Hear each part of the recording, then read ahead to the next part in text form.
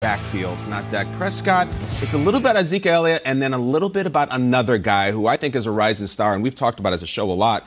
Jerry Jones is talking about him now. He was asked this weekend about his backfield, Tony Pollard, Ezekiel Elliott, and he says this is all a great thing in his appearance with 105.3 The Fan. Have a listen. You do what makes the first down, or you do what gets the most yards, or ultimately wins the game, and that's where it all comes. The facts are that we really have an outstanding situation here. That Pollard gets up on him so fast and can really surprise the defense. He's stronger than he looks, but he just has got so sudden and got such a burst. And then Zeke, you don't even need to describe him. He's as powerful in terms of, I'm going to overuse the word, but his burst, I mean, to tell you, he punishes the hell out of those defenders. And that's going to be both of those are going to be a real staple for us as we get into the season. Good Morning Football is presented by Old Trapper. What's your beef? All right, so there's the Old Trapper getting the pylon. You're not supposed to reach for it anymore, but let's get to your beef presented by Old Trapper. And let's just pick up right there where Mr. Jones was talking about, because I think he's half right. There's a fascinating thing going on in the Cowboys' backfield right now. And I think it's a lot like the Cowboys have this very fancy, expensive laptop that is Zeke Elliott, and they keep getting these notices, update, update, update. And you can, no, stop. I don't want to update. That's Tony Pollard. And they're saying, I will help you run better. Trust me. Go with it. I'm the new thing. And they keep ignoring it. Right now, Ezekiel Elliott is playing more than Tony Pollard for three reasons. His contract, his fame, and his contract.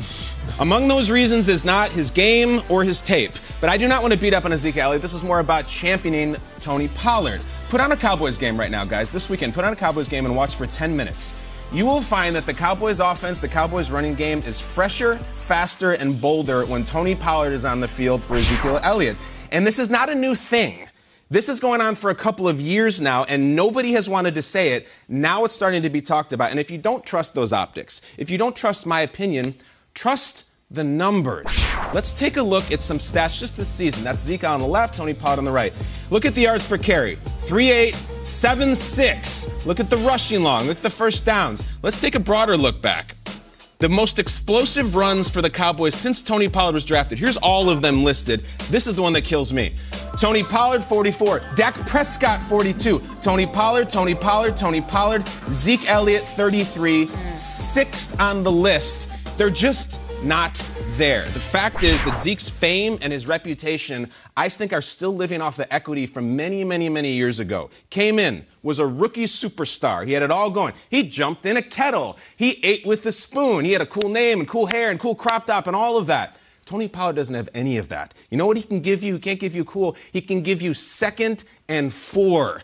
And don't the Cowboys have enough cool? Haven't they had enough cool? Haven't they printed enough jerseys? Maybe print some banners by playing the best player at every position, independent of dollars and followers and jerseys sold. And I will end with this. Jerry Jones had his instincts on this. Back in 29, when Zeke was holding out, he didn't trust his instincts because in every joke, there is a kernel of truth. And I think this tape is scorching hot in the freezing cold take factor. Watch this from 2019. Is Pollard your best negotiator with Zeke?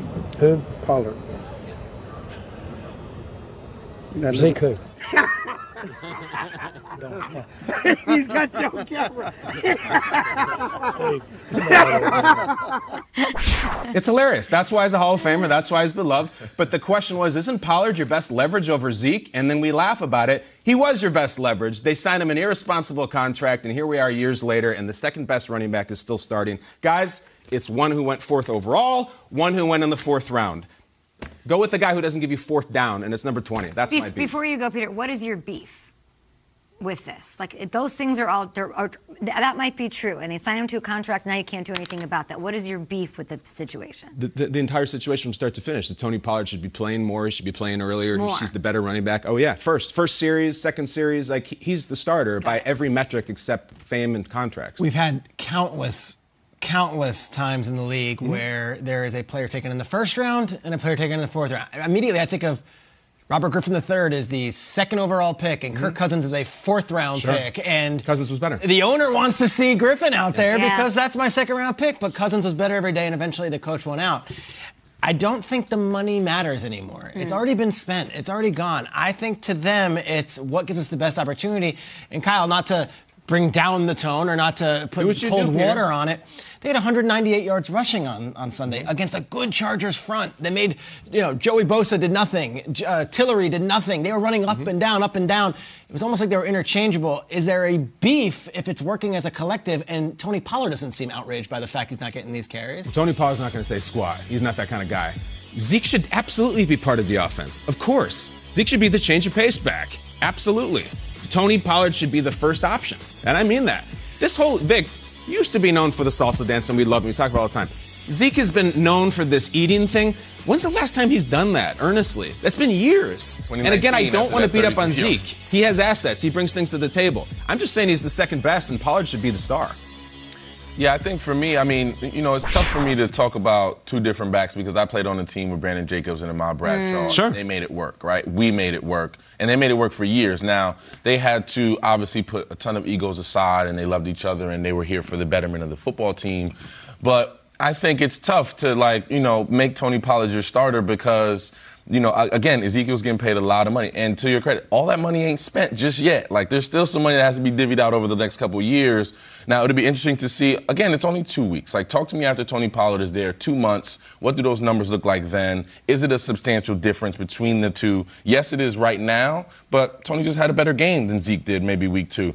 I think we have to look at it. Talk to me around week 8 and see what those numbers look like, and then I can create a bigger picture as to what this looks like. But I think there's room for both of them. Do I think Ezekiel needs more? Ezekiel does more than Tony Pollard out of the backfield, catching the football.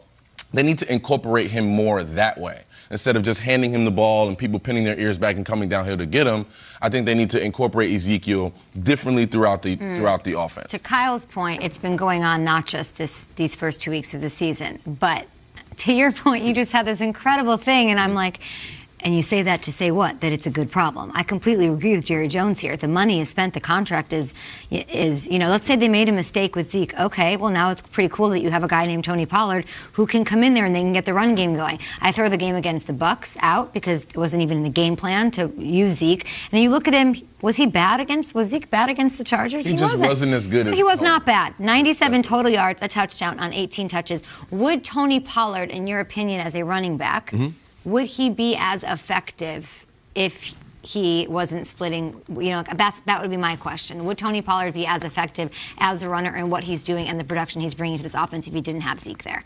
No, because I'm not saying Tony cool Pollard is a 30-carry guy. Okay. No, not at all. But this has gone on for 2 years. We showed a graphic that had the most explosive plays since 2019, so now we're in year 3. This is what I want from Tony Pollard, and I'll finish with this. They play Monday night, right? Yes, Monday night against Philadelphia. I want him on the field for the big drives. I want him on the field for the game-winning drive and the first drive because he is better by every metric of running back, and it's not a new thing. The fascinating part of it is it's the Cowboys, and is fame playing a factor? Yeah. There's a lot of 21 jerseys in the crowd. Now, they want him out there because of that. Because if that's the case, well, you're not winning squat this year. You don't think so? This past week didn't give you so much encouragement that this backfield can work, that it's not a bad thing that Tony Pollard is good? No, you just want him to start ahead of him. I want him to get more carries and more meaningful drives. I want him to be the starter. Because he's better. Can I chime in with one last thing? It's just like football inside the weeds. What do you got? Zeke's one of the best blocking running backs in the entire NFL. And you have him out there, and he can block in the passing game. He can block in the running game. Got a point. But yeah, Tony Pollard does have some spark to him. Pollard can block too. Who do you want out there on third down? Third and games on the line, third down drive, or maybe before the half, third down and short 5. Who do you want out there? Tony? Look, if Zeke is a better pass blocker, put him out there. Okay. It's not about third. It's not 1st and 10 for me. That's the down for Tony Pollard. The Zeke thing, it's not. It's a few years ago now. I don't want to beat up on the guy. It's just not there, guys. Yeah. And again, it's not about Zeke. It's about how much you like Tony. Love Pollard. You've been saying that not just this season. Get you a jersey. Way back to I know. last year. All right.